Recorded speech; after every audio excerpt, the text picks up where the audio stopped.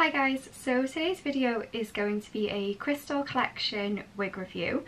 So I followed Krystal's Kollection on Instagram for a while and I've seen a couple of the people that I follow buy from Krystal Kollection, so I was intrigued myself and I went ahead and purchased another human hair wig. Even though I said I was kind of sticking with synthetics for a while, I usually do tend to go back to human hair.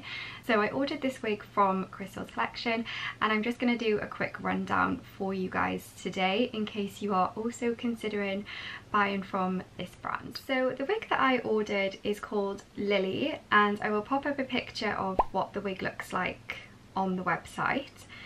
I got this wig in a cap size 20 to 21 inches, which is obviously a cap size small.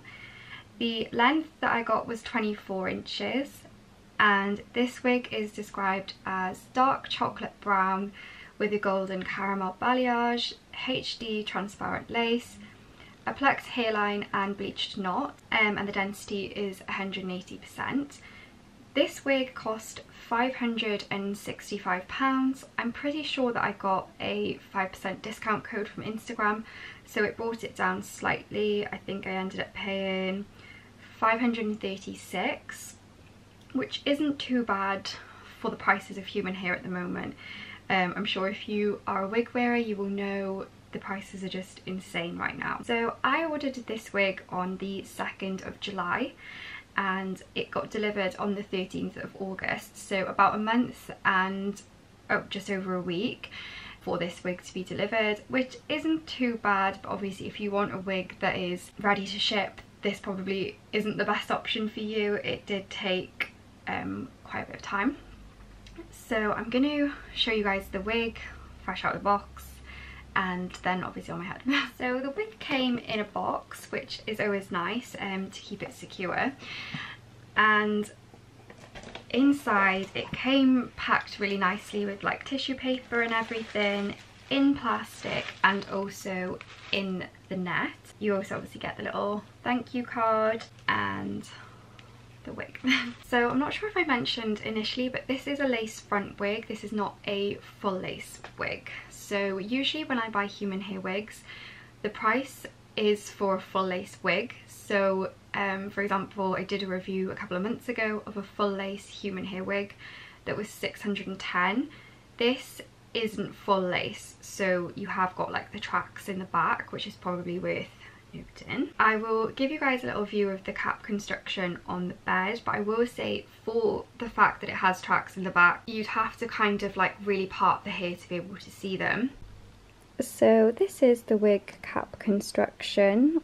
Obviously I've cut the lace at this point, sorry I forgot to film it before, but the lace is obviously transparent. You've got the tracks in the back, the adjustable straps, and you've also got the combs and one in the back there. The lace came like this, I didn't do that to it, and yeah, like I said, I did ask for a strap, but I don't know whether maybe this is the strap or if there's just not one on there. The parting is bleached in the front. So this hair feels like it has some like sort of treatment on it, I will say that straight away. The hair feels kind of like after you've like conditioned it, and it feels like it's got product on it. That's kind of how I would describe how it feels. It kind of fades into like a lighter at the bottom. Okay, so the first thing I'm going to say about this wig is for a petite cap, it is big. This is on like the tightest right now of the adjustable straps, and there's still quite a lot of room like in the back. It's not sitting like tight to my head. So I'll just move back and show you guys the length of the wig because it is very long. I'm wearing a dress but also jogging bottoms, I don't know why.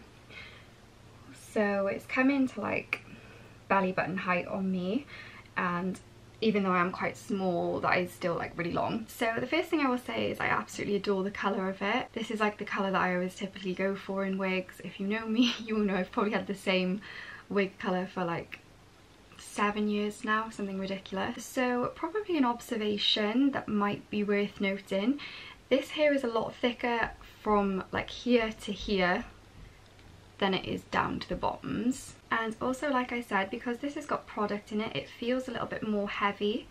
So when I'm doing like this,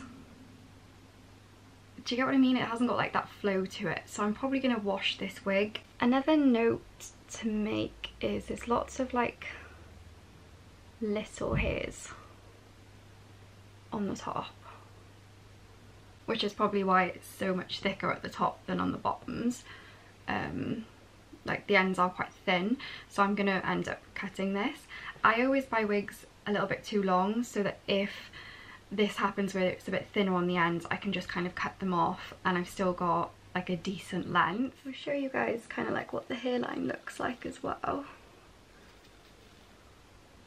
Like this section here looks really good. So like I said, my next step is going to be washing this wig, but I am going to quickly cut the lace off just so you guys can see as well. And I sometimes feel like when you cut the lace off, it feels like a different fit to your head, so you kind of get a better representation of whether it's like too big or not, even though I know this is like too big for me. I'm probably going to end up tying the little like adjustable straps at the back, tying them, and then I'll just have to kind of deal with the like, I guess it kind of like bulks up a little bit at the back. So this is the wig when the lace has obviously been cut. I'm really impressed with the parting. I think it looks great. It just literally looks like a straight parting, and I actually really quite like the blonde kind of bits going through this. There's like a little piece in the front as well. I'm not sure if you guys can kind of see that on camera. The colour is super natural, so again, like really, really good. I am going to kind of like wash this wig and see how I feel about it after it's been washed, because at the moment with whatever product is in this wig, it's kind of just causing it to like, I can't describe it, but you know like usually when you go like this with hair and like it would instead it's kind of like sticking. I can't really describe that, but I'm assuming that if I wash this and kind of put my own product in it, it will go back to kind of being like more product free, I guess. I don't know, we'll see how it goes. But yeah, this is the wig. If you guys have any questions about it, or if you want to know more about my experience kind of like buying human hair wigs and what I tend to like look for in a good quality wig, please just like ask the question, because I'll always answer. It just takes me a couple of days sometimes, but I promise I will answer. But yeah, also let me know what you guys obviously think of this wig. If you are like looking to buy a human hair wig, have you considered Krystal's collection? And yeah, I will see you guys on the next video. Bye.